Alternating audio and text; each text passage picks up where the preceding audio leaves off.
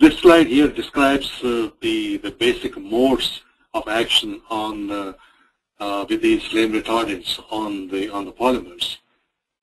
So if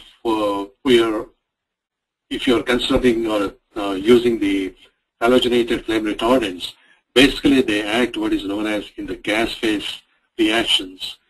They trap the flaming process is nothing but the formation of the free radicals. And those free radicals, they keep on attacking the bulk of the material and destroy everything in its path.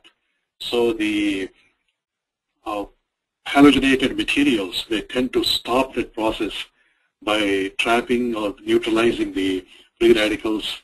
In other words, they are basically absorbing the energy, the flaming energy, and that would stop further growth of the flame.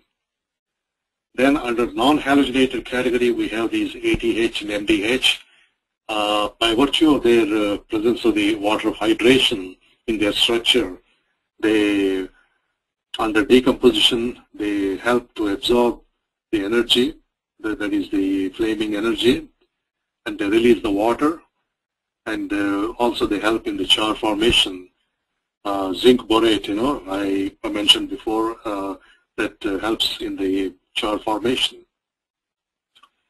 And this ATH and MDH, they basically act as a tiny fire extinguishers because they release the water of hydration, effectively cooling the surface.